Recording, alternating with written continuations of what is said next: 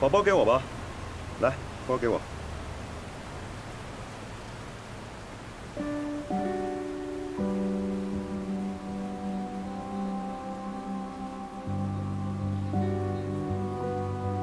还是我来吧。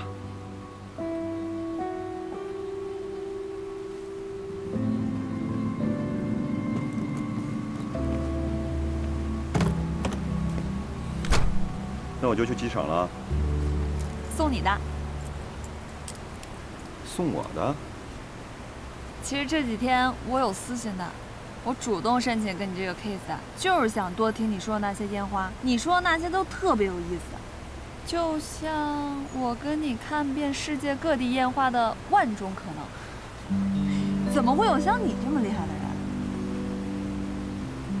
你就和巴斯光年一样，你们啊都是照亮宇宙的太空奇景。哦，你想不出好点子的时候啊，你就多看看他，一定能给你带来好运气。行，我说了，走了，拜拜。 走，师傅。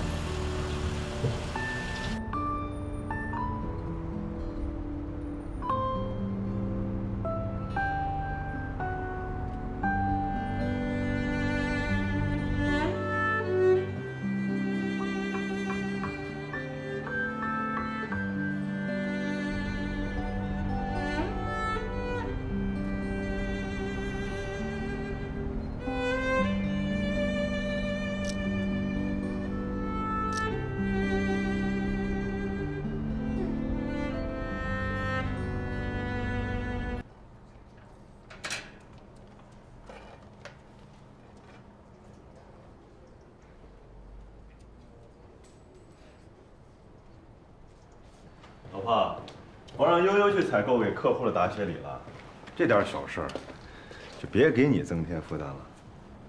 嗯，怎么了？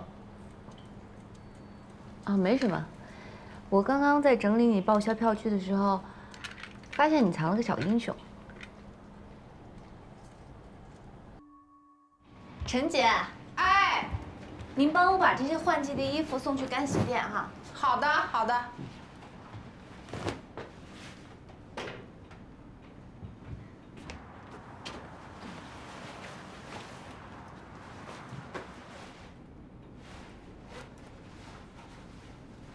哎呦，这怎么还这么多东西没掏出来呢？我们家幻山就这样，永远都不知道掏兜。佳佳，哎，这衣服不少，我去拿个兜子装吧。好。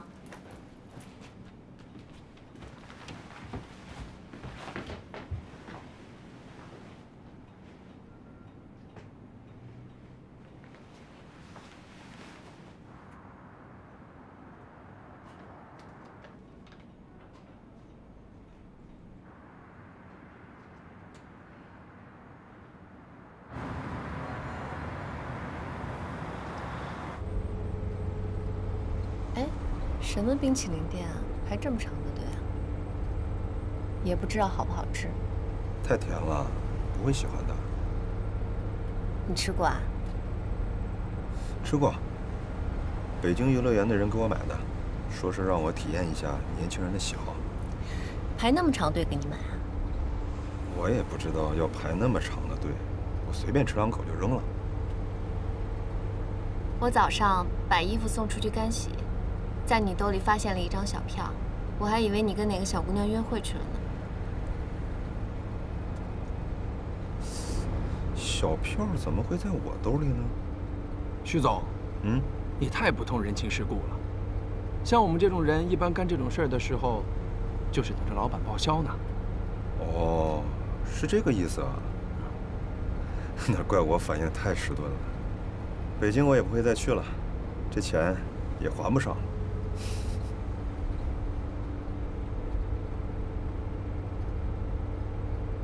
这能有多好吃啊？尝尝不就知道了吗？我买单啊！我不跟你抢。这次还是以销售和产品部门为主。客户答谢礼还没确定，今年是徐总明定采买，还是像往年一样让佳姐选？我早上在你兜里发现了一张小票，我还以为你跟哪个小姑娘约会去了呢。徐总，徐总，什么事儿？客户答谢里您的意见是？让顾佳定吧。算了，我怕他忙不过来，还是你定吧。选好后告诉我，我签字。有些地方我还是不太明白，我把它标注出来发你邮箱了，到时候咱们俩再找个时间碰一下。好嘞，我回去看看。嗯。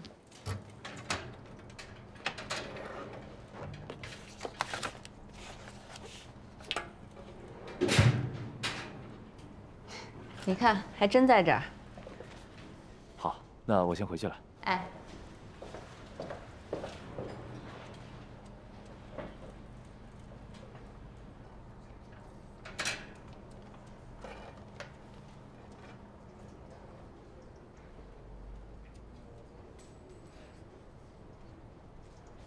老婆，我让悠悠去采购给客户的答谢礼了，这点小事儿，就别给你增添负担了。嗯？怎么了？啊，没什么。我刚刚在整理你报销票据的时候，发现你藏了个小英雄。这你在哪儿找到的？是我买的吗？哦。我想起来了，这第一次啊去乐园跑业务的时候，我给儿子买了好多玩具，落我包里了。我估计我顺手就扔到抽屉里了。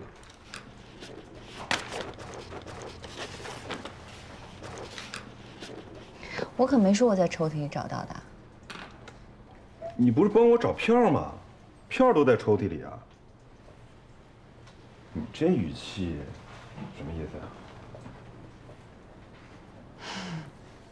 没什么，就是儿子的好朋友安安特别喜欢这个巴斯光年，要不然咱们送给安安吧。行，反正是给儿子买的玩具，他决定。谢谢老公。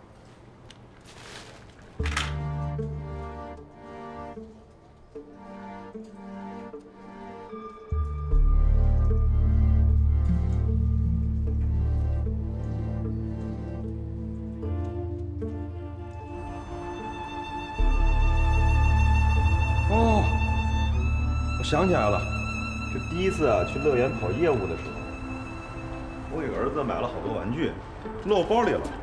我估计我顺手就扔到抽屉里了。姐，姐，咱们直接回家吗？嗯，直接回家吧。